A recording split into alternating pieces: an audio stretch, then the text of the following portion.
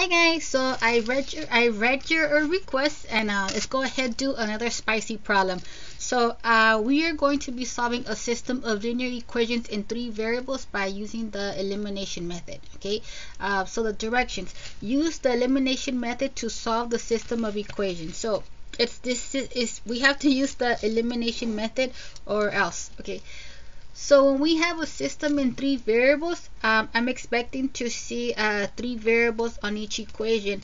As you can see, neither one of these equations have all three variables, but the fact that the variables are not lined up, like we don't have an x column, a y column, and a z column, that's really messing with my flow. Okay, so with your permission, let's go ahead and rewrite it. Okay, so when we solve a system of equations by elimination, whether we have a system in two variables or in this case three variables, I've been a victim of cut and paste.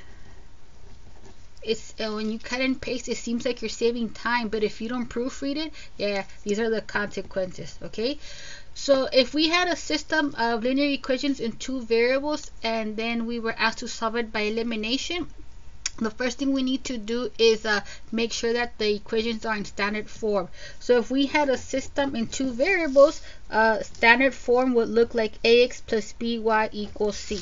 Okay, but if we have a system of equations in three variables, then standard form will look like ax plus by plus cz equals d. So like English, whether we have a system in two or three variables, standard form is code for variables on one side, constants on the other, and it would be nice if we had integer coefficients. Okay, so all of these three equations on the left, they are in standard form, variables on one side, constants on the other. But again, my speech, the fact that we don't have like the x, y, and z lined up is really messy with my flow. So let's do this. The first equation, there's nothing to line up because it's the first one. We have 2y plus z equals 7. The second equation, that doesn't look like a 7. Okay, the second equation, we have an x column. We don't have one right now designated, but we know that x comes before y. So we have x column minus z. The question is, do you have to line up the terms? You do not. But again, if I don't, it's going to mess up with my eyes. The third equation has the x and y terms, so I guess we put entries in the x and y terms. So with that being said, how do we solve a system of equations in three variables by elimination? So let me go ahead and label these equations. So we have 1, 2, 3. So if all three equations had all three variables, then I would just say, oh, like which variable catches your eye. But in this case, we have some missing variables. So what I'm going to do, I'm going to identify which one is missing. The first equation is missing the x one, so I'm just going to write a little love note. Missing x. Okay, so the gist behind solving a system of equations in three variables by elimination is to pair up equations and eliminate that same variable. Since the first equation is already missing the x, maybe it wouldn't be a bad idea just to say, let's try to eliminate the x. Looking at the second equation, it's also missing a variable term, namely y. Okay, so I guess we have another nice choice. Since the second equation is missing the y term, maybe we could be like, just kidding, why don't we just decide to eliminate the y instead? The third equation also doesn't have all three variables. This one is missing the z. So again, our game plan is to pair up equations to eliminate the desired variable. But check it out, x is missing in the first equation. So maybe it wouldn't be a bad idea to like eliminate x. Y is missing from the second equation. So maybe it wouldn't be a bad idea to just say, let's go ahead and eliminate y, and same speech for the z. So in this case, it's pretty much like you flip a coin to see which one do you want. I'm going to go ahead focus on eliminating z. Why? Because not only is it missing, not only is the z term missing from the third equation, if I pair up the top two, when we add them, it's going to cancel out. Okay, so let me put a little love note. Eliminate z. Okay. And from the other examples that we knocked out, you know how I set this up. I'm gonna say pair these two equations and then pair these two equations. So we're gonna pair. I'm gonna say equations 1 and 2. So we have 2y plus z is equal to 7, and then 2x minus z equals 3. Okay, pair up equations to eliminate the desired variable. The next one, I'm gonna feel weird writing the word pair, but I want to keep the wording consistent. So I'm supposed to say pair two more equations, but it's a lie. I'm not really pairing anything. So I'm gonna write the word pair in in quotation marks. I'm gonna say pair equation 3. I'm not going to pair equation 3 with nothing because we are trying to eliminate the z, and the z is already gone, so there's no need to pair it with anything else. Looking at the first pairing, the coefficients on the z term are already opposite, so we have the green light to add the equation. So let's go ahead and do this. Let's go ahead and add in a vertical column format, and when we do, that will leave us with 2x. 2y is positive, so plus 2y. The sum of the z's will give us 0. We say it cancels, and that will leave us with 10. So bear in mind that we were trying to eliminate the z. The z is gone, so we're good. Our next pair, quote unquote, because I don't want to show you my face, the z is already gone, so we're good.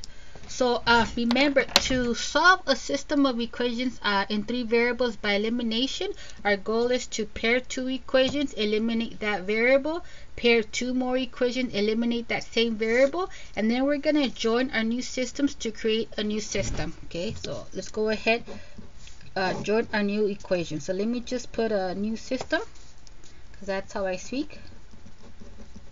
And we have the first equation is 2x plus 2y equals 10. And then we have x minus y equals 3. So at this point, you can solve by substitution or elimination. But I'm a little biased towards elimination, so I'm going to go ahead and do that. Okay, which variable should we eliminate? That's really a personal choice, but this is how I do it. If I wanted to knock out if I wanted to eliminate the x's, the least common multiple between 2 and 1 is 2. So I would need a positive 2 and a negative 2. If we wanted to eliminate the y's, the least common multiple between 1 and 2 is also 2. So pretty much we have 2's on both ends. It's really a personal choice. I'm going to decide to eliminate the y for the sheer fact that we already have a positive and a negative. So let's go ahead and do that. So love note type. Eliminate y. Okay, something that I failed to point out is this: once you create your new system, your now goal is to solve for whatever 2 variables you see in this system.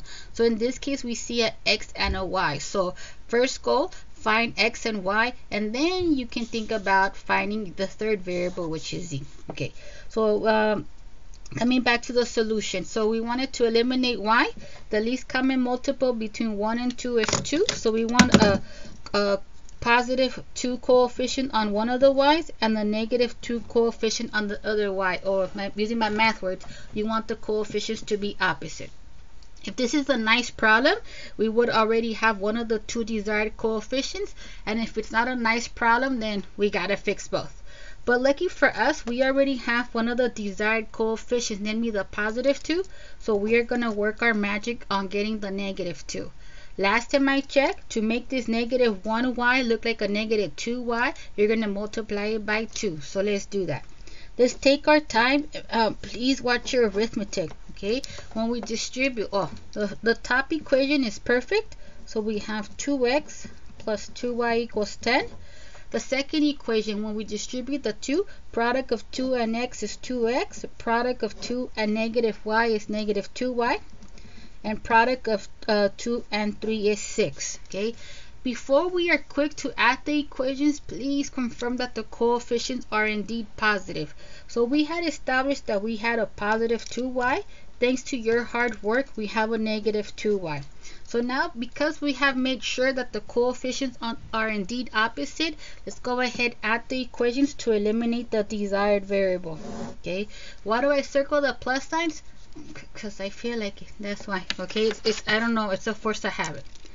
When we add the equations, the y's cancel out as expected, and that will leave us with 4x. 2x plus 2x is 4x, and the sum of the constants or the numbers will give us 16.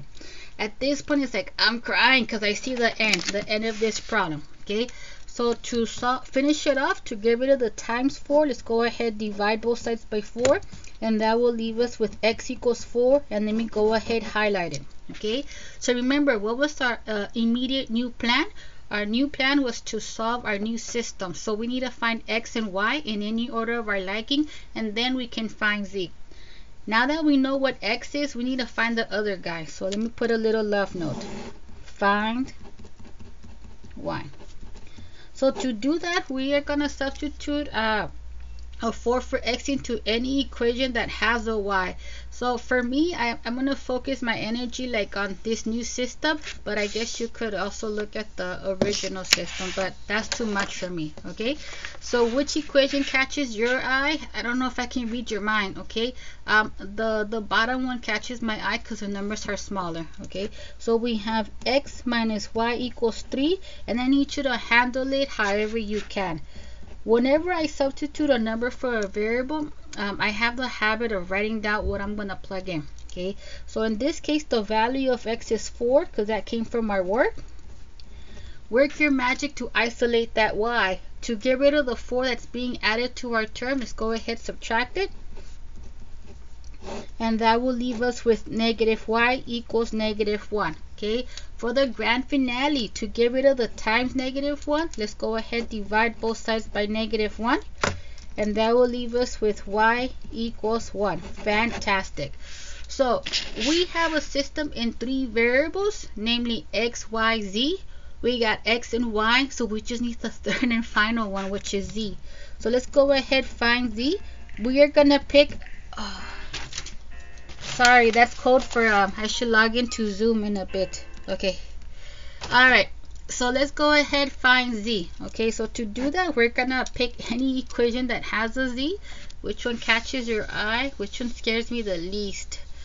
They're all pretty ugly. I'll go with this original second one. Okay, if you like the top one, go for it. Okay, so we have 2x minus z equals 3. Okay, and then we found x and y, but to find z, we only need reference to x. I'm just gonna write the x value. If the equation we picked involved the y, then of course we write down the y value. So let's plug and chug. So we have 2 times the value of x, which is 4, minus z equals 3. Take your time and breathe. Product of 2 and 4 is 8, so that will leave us with 8 minus z is equal to 3. For the almost grand finale, to isolate the z term, let's go ahead and undo the 8 by subtracting it from both sides. And that will leave us with negative z equals -5. Fantastic. I haven't said that like in 2 seconds. To finish it off, to get rid of the times -1, let's go ahead divide both sides by -1, and that will leave us with, I'm going to start a new column, and that will leave us with z is equal to 5. Okay, so if this system had one solution, one ordered triple, then the answer should be of the form, and the ordered triple should be of the form x, y, z. Okay, the value of x is 4, the value of y is 1, and the value of z is 5. Fantastic. So again, don't forget to put parentheses around the ordered triple, because without the parentheses, it's not an ordered triple or a point. It's just like a list of numbers, like a grocery list. Okay guys, that's my time. Until next time. Well, I gotta zoom it.